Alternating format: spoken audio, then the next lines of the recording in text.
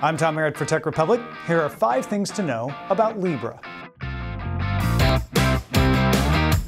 Facebook made a bit of a splash recently when it announced it intends to found a cryptocurrency to make online payments easier. Now, this has caused a lot of people to have very strong reactions. Stepping back from the emotions for a second, let's look at 5 things to know about Libra.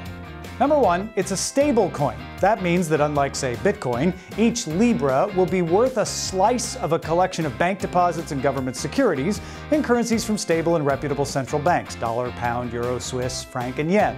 This will keep the value from fluctuating wildly. It also means it's not exactly a currency, not exactly an exchange-traded fund, which means governments are not exactly sure how to regulate it yet. Coming in at number 2, it won't be owned by Facebook. Facebook is developing the technology, which it intends to hand over to the not-for-profit Libra Association. Right now, that's made up of 28 partners, one of whom is Facebook, but Facebook will not have a larger voice than the other partners. Current partners include Coinbase, MasterCard, Visa, eBay, PayPal, Stripe, Spotify, Uber, Lyft, Vodafone, Women's World Banking, and Kiva.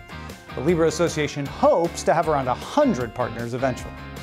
Up to number 3, you won't need a Facebook account to use Libra. If, say, Visa makes a Libra wallet, you won't even need to use a Facebook product.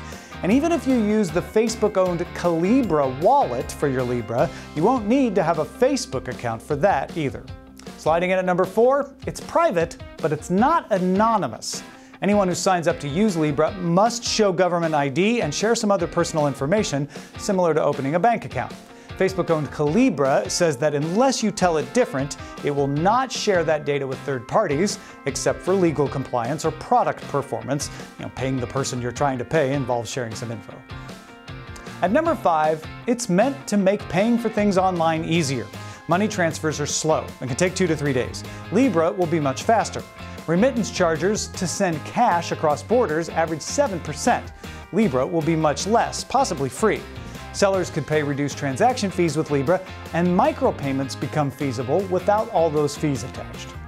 Facebook's idea is to set up an easy way to move money around online that is not a fiat currency or a bank, but will lead to more commerce and therefore more advertising on Facebook.